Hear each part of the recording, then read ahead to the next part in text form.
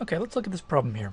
Suppose that a simple random sample of size n equals 36 is obtained from a population with a mean of 75 and a standard deviation of 12. Describe the sampling distribution of x bar.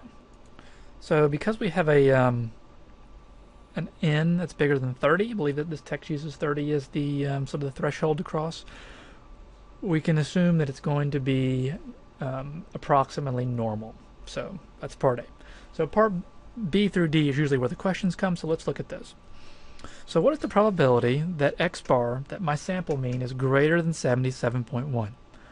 Always, always, always, always, always, always, always draw a curve. Hopefully I'm emphatic about that.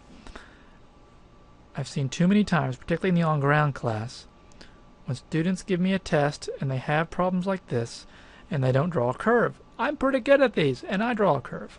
So you need to draw a curve out, and this will get things labeled. So there's our mean. It says the mean is 75. I'm going to pop a 75 right there. The standard deviation is 12, but we've got a sample size of 36, so we have to find what's called the standard error. And so that little standard error, the formula for that is the standard deviation divided by the square root of n. So my sample size changes. Sorry, the standard deviation in a sense changes when I've got a sample. So it's the sampling distribution, right? So I'm going to have sigma, which is 12, divided by the square root of 36. So this is 12 over square root of 36 is 6, which gives me 2. That's nice. So sigma of x bar is 2. Okay, so what do I want? It says greater than 77.1. So I just put 77.1 on the curve and shade. And so we use the normal CDF in here. Now, the old way to do it was to convert all of these to z-scores. So you convert 77.1 to a z-score, you look it up in the table, and then you'd have to subtract out and get it. But the calculator does all this for us. So my syntax is going to be, and normally I even, in the on-ground class, I have students write this down. So I'll turn it on. And so I'm going to have the normal CDF. So distribution, normal CDF. Remember, it's left bound. So in this case, 77.1, comma, right bound, which goes out to infinity, right? So it's the 1, and then we press second EE, 99, go out to infinity, comma, mean, which is 75, comma, standard deviation, which is 2.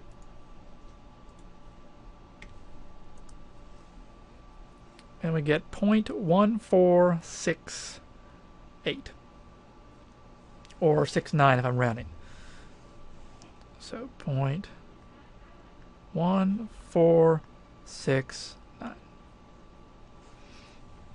I recommend on your paper to write everything down. So you'll actually write down what I put in the calculator. So you write down norm CDF. That way you'll kind of know what you were doing. 77.1, comma, and keep going. Okay, now in the on-ground class I make them do that, so I can kind of look and see what's going on. You don't have to do that, but I really strongly recommend that. So very similar for part C. So for part C, let me scroll up a little bit. We're wanting to know where is it less than 70.8. Okay.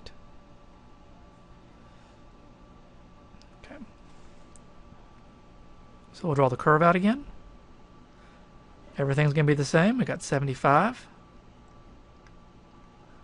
We've already computed sigma of x bar is 2. Don't have to do that again. And I forget what it was.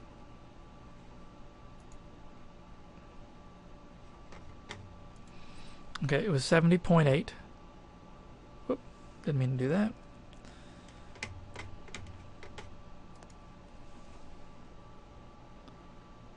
So I just put 70.8 somewhere to the left of 75, and it wanted it to be less than. less than or equal to or less than does not matter at all with continuous distributions. It did with the discrete, right? When we're looking at binomial, we really had to know if it included those. But with discrete, we don't have to. So that is an 8. So what's it going to be? I'm going to have normal CDF. Let me clear this out. So normal CDF. Left bound is actually negative infinity this time, right? So let me pop that negative key in here. So negative 1 E99, comma, go up to 70.8, comma, the mean, 75, comma 2. So we get 0.01786. Now you can, if you don't like if you're doing a problem and it has to get around to 4 decimal points and you don't really feel like rounding, you can always change that, right? Go to mode and put this on 4, right? And it'll automatically round for you. Rounding's not too hard, but sometimes if you're doing a bunch of them, all of them are asking you to 4 decimals. That saves us a little bit of a headache there. So that, whoop. That one's going to be 0.0179. Okay. And this last one, I'm assuming, is similar, in between 72.1 and 78.6. So again, draw a curve. We do our thinking with drawing the curve and drawing things out, kind of like in geometry when you used to have to label squares and rectangles and circles. We did that so we didn't have to think about it. It was written down.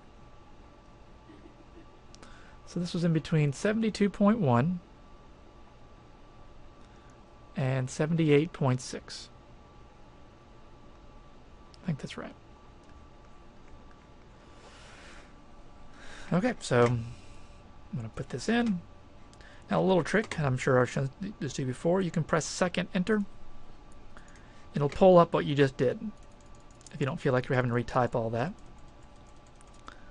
Okay, so we're at 72.1, comma, 78. I'm going to insert the rest of this, 78.6, comma, and now I've got the 70 point.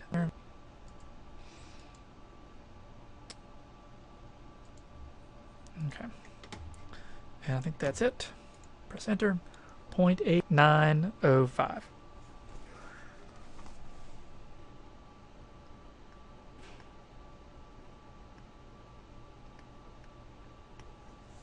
So I hope that helps. This is a hard section. It's one of the harder sections that we do in the whole book, so definitely watch those videos. Watch this video. If you've gotten this far, you obviously had. And email me through that Ask My Instructor button whenever you have any questions at all. That's the easiest way for me to help you. Often I'm getting questions like, I'm really confused in here. I'm not really able to give a lot of specific feedback on that, but if you'll use that Ask My Instructor, I can do things like this. Particularly if you email me between, like 9 and 4, I can do a video. If it's after that, I'm usually at home and I want to get back to you as soon as I can. I'll often just do a text document. So either way is fine. But hopefully you'll use that Ask My Instructor button. That's why it's there, and I will do my best to help you out.